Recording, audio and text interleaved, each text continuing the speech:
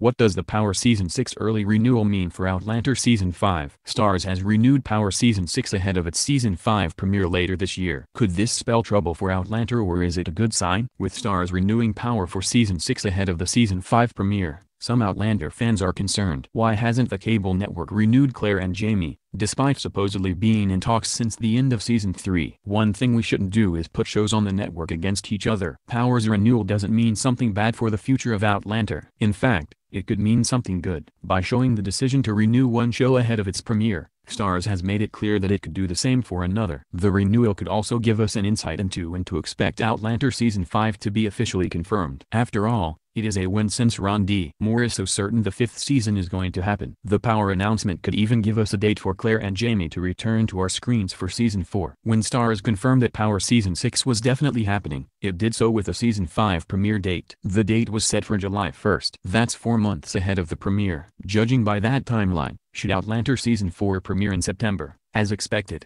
then we're looking at a May announcement date. If Starz sticks with renewals and premiere date setting at the same time, we may just hear about Season 5 in May too. This is slightly behind the initial belief, but still gives time for the showrunners and writers to put together the initial scripts. If Moore is so certain that Season 5 is happening, there are chances everyone has started talking about the storyline already. Were you worried that Power was getting a renewal without any news of Outlander Season 5? When do you think we'll hear? Share your thoughts in the comments below.